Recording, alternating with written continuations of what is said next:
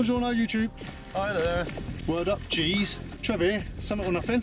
And Nathan. Also Summit or Nothing. Today we're back up on Dartmoor again, on the South Moor, come to Harford. We're going to have a look around.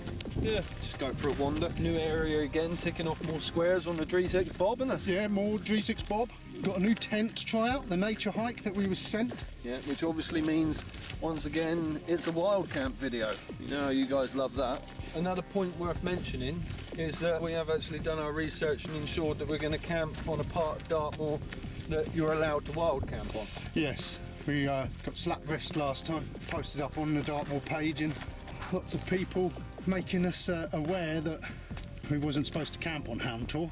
It's funny we should say that when there's a sign that says no camping or fires. No, there's an area here where we're not allowed to camp, but we're not camping here. We're not camping there. Another thing is we got the drone. Was really excited about using the drone, but then another one of our viewers pointed out that we're not allowed to use drones on Dartmoor either, despite having seen drones being used. A bit disappointed, so we haven't bought the drone. We don't want to get slapped with a £1,000 fine, but we're hiking, we're camping. Doing what we do best. Yeah, doing it wrong. Tis what tis. Tis what tis. Tis what tis you. So yeah, if anyone would like to point out other things that we're doing wrong, I love that.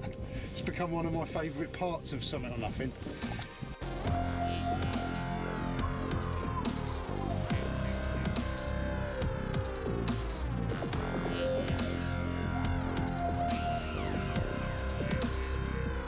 I don't know if you guys remember, but way back when me and Trevor were walking on Exmoor, I was rambling on about the need for stoves, and well, I finally got the final pieces for my new sort of lightweight cook set that I've been sort of getting together. I think it's a little BSR, is it? Stove head that weighs like 25 grams. And then lots of people have recommended Toke's titanium cook pots. So I bought myself a Toke's 650 cook pot with lid, which was very reasonably priced, that fits a canister in it. So we're gonna have a little comparison or look-see how that works. So hopefully that'll be fun. Not overly sold on the idea over the jet boil, but when I weighed it all together, it is 300 grams lighter than what I've been using before. So a significant saving. So let's find out if that weight saving is worth the extra aggro of not having the more refined features of the jet boil. So we're heading up to Hangershell Rock on the South Moor. Already it's looking a bit more vast and featureless than other parts of the moor. No impressive tors surrounding us, just lots of open moorland.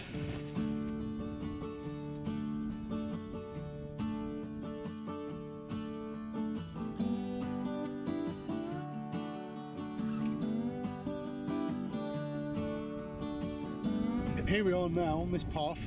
It's the Two Moors Way. So obviously it goes across Exmoor, Dartmoor, ends in Lynmouth. We're just walking across it. We're going to take in these rocks up here, Hangershell Rock.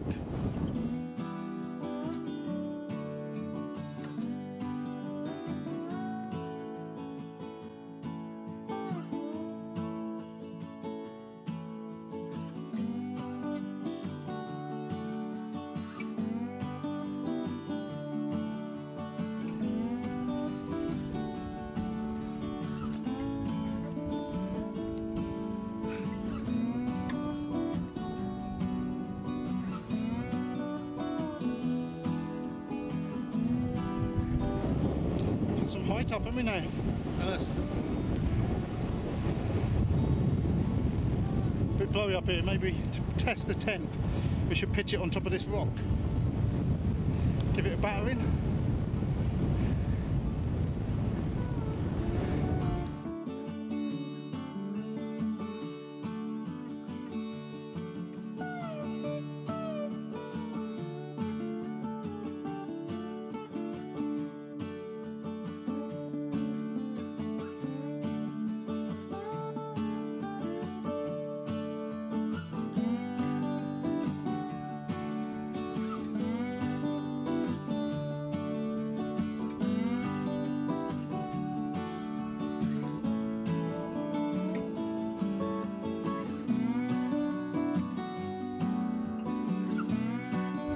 What's come and go?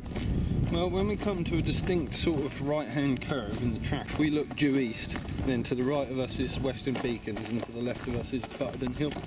So we want to go up Western Beacons, which I think is this one in front of us here. Yeah. And then cut back across Butter Hill. Okay. You might recall, Nath, that when we was up on Ben Nevis, I wasn't that confident in View Ranger giving us the right mileage. Now, I noticed that one of the settings was set to read in miles and not kilometres, whereas we always used to read it in kilometres. So I've changed that setting back to see if that gives a more accurate response. Yeah, and what have you found? I don't know yet, until I can sort of look at the data.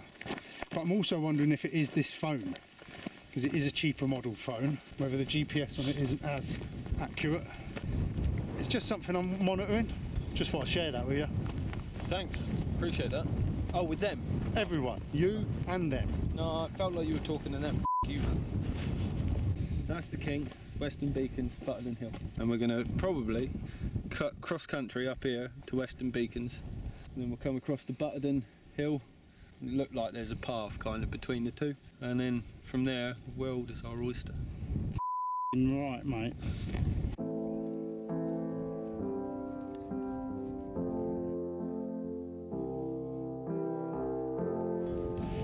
Some standing stones up here now, like markers, path markers.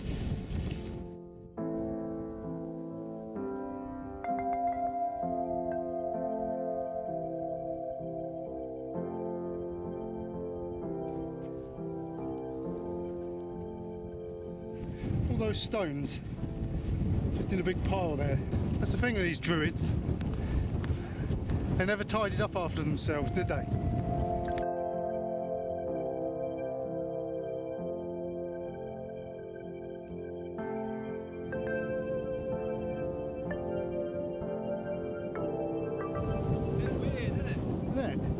Kind of feels like the end of Dartmoor. It does. Dartmoor's end.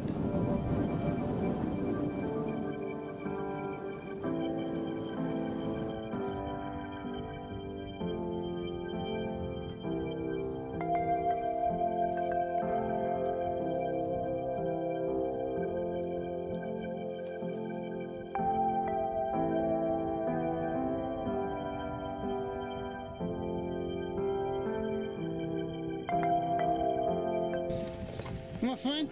Oh, my friend. My friend! Impersonal weirdo. So this is Western Beacons we're at now. The rolling hills of Devon off in the distance. This is a nice view, isn't it? It is a nice view, isn't it? Got that doing that. Do you know what my find of the week was this week, Nath? Your penis? You know, like Graze snacks. You can get those Graze snacks, which is like dried nuts and stuff like that. And they're like £4 for a tiny little pot. Yeah. 60p in Lidl's. Same thing. A Lesto. Spicy ones. I'm all about the spice. How does that make you feel? Indifferent. Yeah, I thought it might.